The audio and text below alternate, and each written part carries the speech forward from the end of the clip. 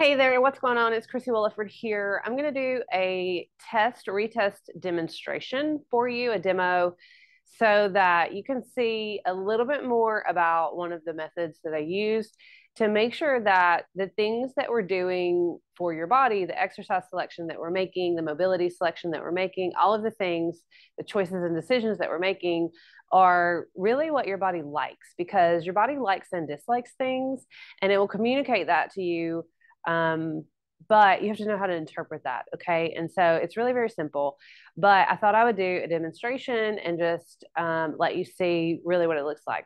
And so I'm going to use myself.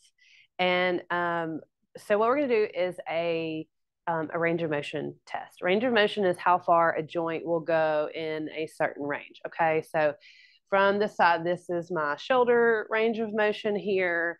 It's a little bit crunchy on that side, shoulder range here, a little bit tighter on that side. Okay. Toe touch is also one. And so I'm a little stiff. I had a long day yesterday, and anyway, my body feels a little jammed up. So I thought it'd be a good time to do this for you. The one that I like a lot is body rotation. And so if you stand feet under hips, arms out in front, and then just rotate as far as you can go. I'm a little bit tight that way, but I'm really tight this way. I checked before I did this and I knew that already. So if I go from the side, okay, let me square myself. And then I'm going to go here. And so I go about to there and then the other way. So I feel a little bit tight. All right. So what I'm going to do is a couple of mobility things. I haven't checked this before, so it's totally just as is. You're just going to see it in real time. But I'm going to do some neck mobility first because that'll be easy for you to see. And then I'm just going to go through a few exercises and see how I respond. Okay. What I'm looking for is a result of which is same, better, or worse. And that is the question that we pose. Because the things that feel better, that make you feel better, those are the ones that we kind of want to live in. The ones that make you worse, so we want to work on those to improve them. But it's not the things that you want to do if you're getting ready to perform or do your daily activity or feel better or get out of pain or those kinds of things. The ones that make you better are those exercises and activities to do.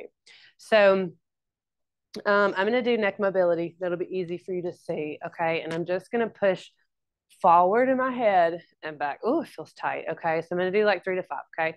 1, 2, 3. Oh, it's tight. Okay. And then we're going to retest. I'm going to go toe touch first.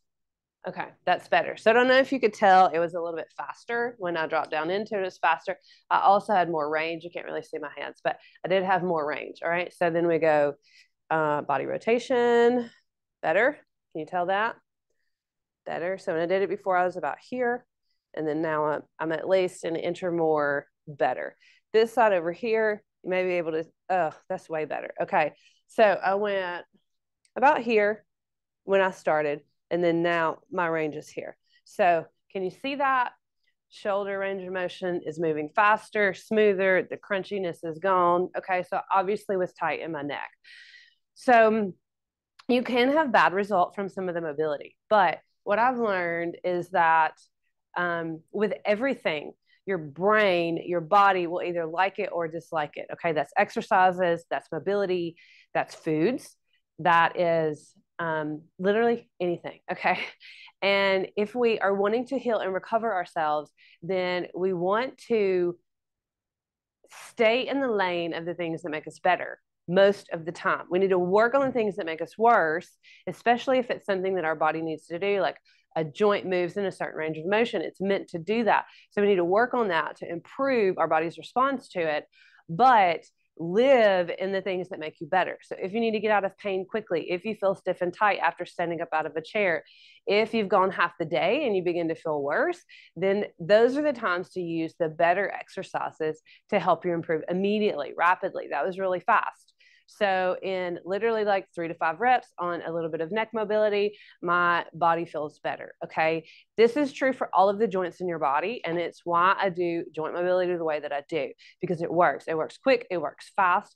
The results are believable because you're experiencing them in real time. It's not something like you have to do it now and then you have to wait 2 days to see how your body's going to respond to it. It is immediate. Okay.